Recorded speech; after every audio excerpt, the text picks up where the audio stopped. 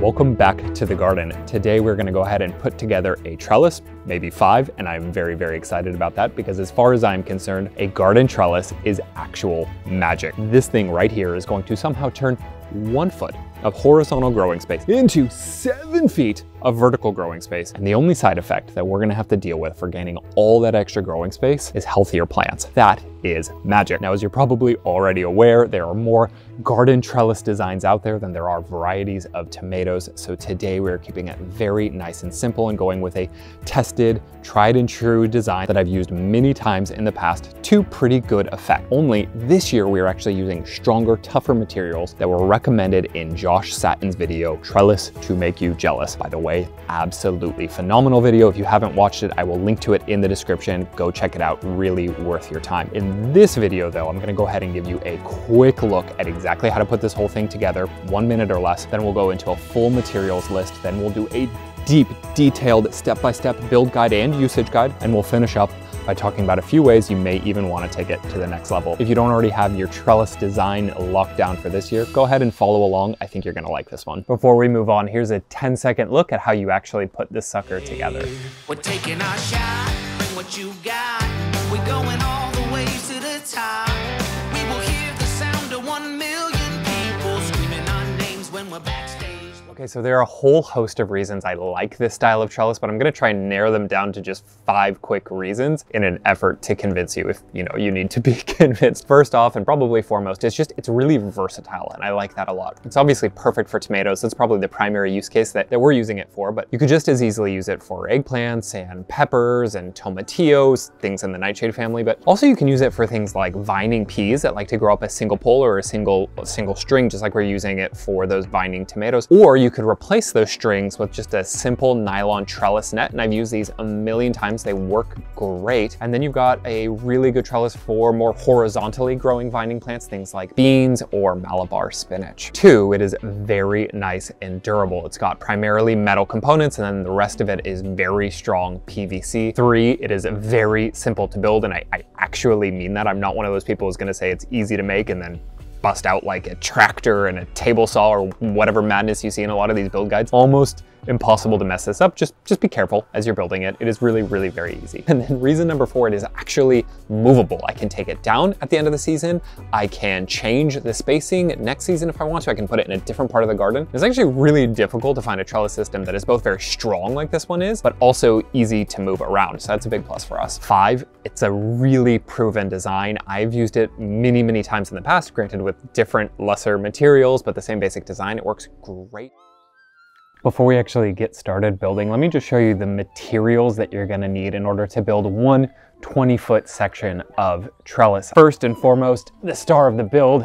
For each 20-foot section of trellis, you're gonna want 3 T-posts. I've got 7-foot T-posts right here. I would go with at least 6 feet if you can manage it. 8, 9, 10 feet are going to be even more ideal, but obviously the height can be a little bit cumbersome at that point. Then for, again, every 20-foot section, we're gonna want 2 of these 10-foot EMT pipes, electrical conduit pipes. I went with a 1/2 inch option because they're much, much cheaper. But if you want it to be a little bit more rigid and maybe even look a little bit nicer and maybe last a little bit longer, you can go with a 3/4 inch option. Again, they just cost a little bit more. Then to put together those 2 pipes, we're just gonna need an EMT conduit pipe coupler. Obviously, I've got a 1/2 inch coupler here because I went with 1/2 inch pipe, but just make sure that the size of your coupler corresponds to the size of your pipes. Next up, I have 2 of these 1 1/4 inch PVC T-fittings. And the reason that I have 2 of these rather than only using the T on the middle post is by having a T-fitting on the end post as well as the middle post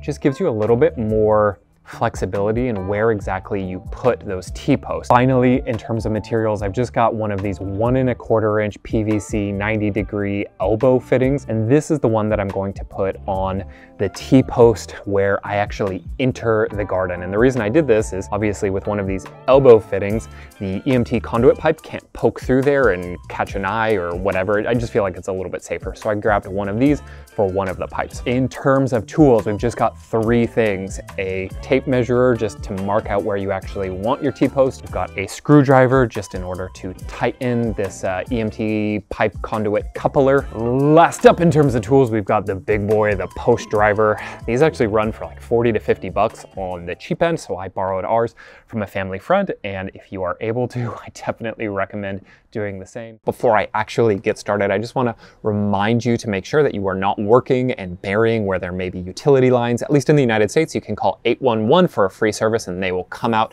and check just to make sure that it is safe to be doing this work in whatever area you've got it planned for. My rows are not exactly 20 feet long, so unfortunately I can't put the post at exactly 10 foot, 10 foot, 10 foot. So I'm going to go ahead and mark out exactly where I want each of the posts to live.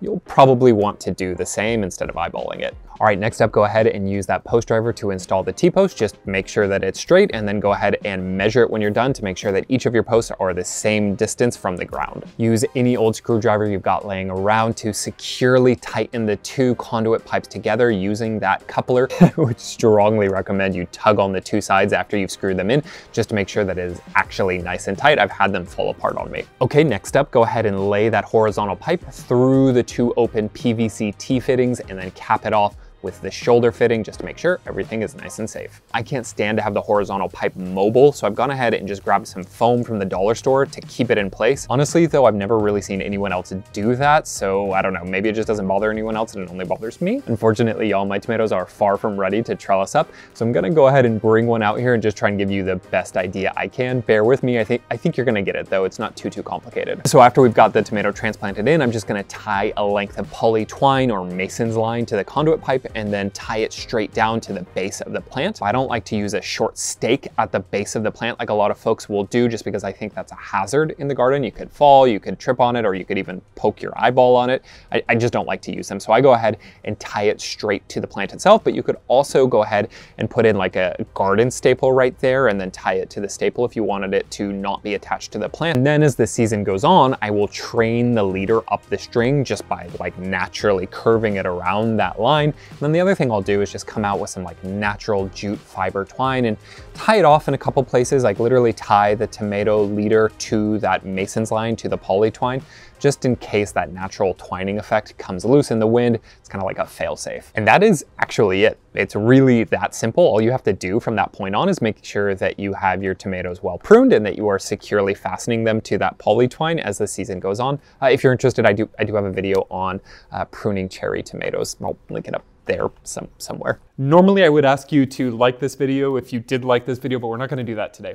Instead, I think you should go check out Josh Satton's Trellis to Make You Jealous video, because without his example, without that video, myself and many other gardeners wouldn't have these trellises. I wouldn't be able to show you what we are building on our little homestead if he hadn't done that work in the first place. So yeah, go check it out and support that video.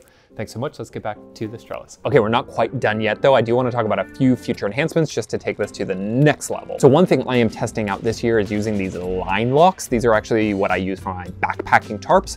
And I'm just gonna be using them to give myself the option of adding more slack to the line. Basically, this would allow me to release that extra string and then slide the plant down the pipe. Basically, it's just a replacement for the S hooks that a lot of folks use to build a lower and lean tomato trellis system. I am also going to try and grow some vining plants up the T-posts themselves, just again to make them look a little bit nicer and fit in with the garden maybe in a more natural fashion. This year I'm just going to plant pole beans at the base of the T-post, but next year I think I'll probably go ahead and try and plant in some perennial evergreen ornamental plants, maybe like a clematis or a honeysuckle. I would love suggestions if you have any suggestions of something tough enough to grow up a T-post. What do you think? Would this be helpful in your own garden? Is this something you're interested in maybe trying out, or are you going with something totally different? Let me know in the comments. As always, y'all, thank you for watching, and I hope to see you on the next one. And until then, happy gardening.